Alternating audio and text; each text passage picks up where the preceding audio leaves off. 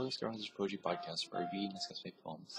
I'm Scott Ransopher. Today I will talk about Nature's Child. Let's get started. 1998, I wrote and typed Nature's Child.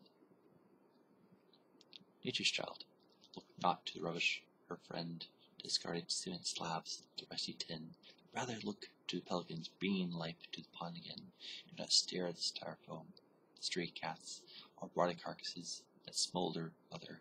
Instead, listen to the sandhill cranes gently yielding new birth.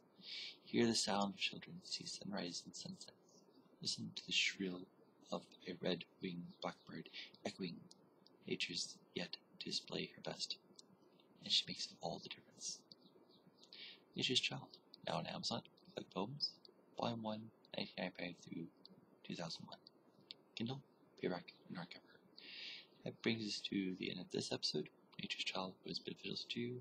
As always, thanks for listening to Scott Ransopher's Poetry Podcast.